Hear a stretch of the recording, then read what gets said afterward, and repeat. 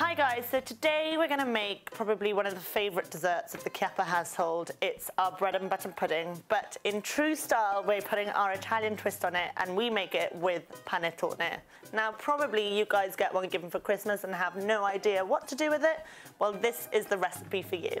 First thing first is we're going to make our kind of eggy mixture. It involves 6 eggs, 700 mils of milk and 70 grams of caster sugar. Whack it all into a bowl and just mix it together. So I think 3 slices for my dish here is probably good to go. So we're now gonna add the butter to our bread and butter pudding and just butter up our slices. As much or as little as you want. I think that's good enough. So just gonna, again, like I said before, layer them in our dish so they're slightly overlapping so we've got really good chunks of bread. Final step, adding our eggy mixture over to our bread to make it our bread and butter pudding. Now it's really, really important that we use a sieve at this point. It just captures any egg that hasn't been mixed in. Now there is a little cooking technique here. What you do need is a bigger dish, and we're gonna cook it kind of bain-marie style. The reason for this, it makes sure it's nice and evenly cooked and also cooks it very well from underneath too. So we're just gonna add some hot water into our bigger dish here. Don't fill it up too much because it's obviously gonna rise when we put our dish in. Then grabbing our bread and butter pudding and popping that in. This goes in our preheated oven of 160 degrees to cook for about 40-50 minutes.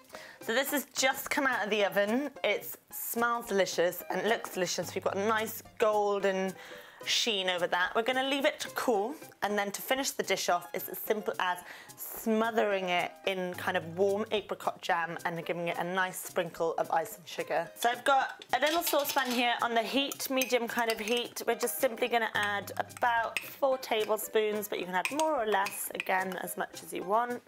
And just melt and heat this jam a little bit to just make the jam nice and loose so it's a lot easier to spread on. So I'm just gonna smother our bread and butter pudding with our warm apricot jam and smoothing it all over so it covers the entire pudding. Final touch is to give it that nice little dusting of ice and sugar. Last thing is to obviously give it a good taste. It is probably the dessert we all fight over in this house, so oh, I could eat it all day. Oh, it's so good. So there it is, the Chiappa's bread and butter pudding, courtesy of Mama Chiappa. As always, it's, like I said, one of the best desserts ever. If you like this video and recipe, make sure you give us a thumbs up and send us lots and lots of comments, and most importantly, don't forget to subscribe.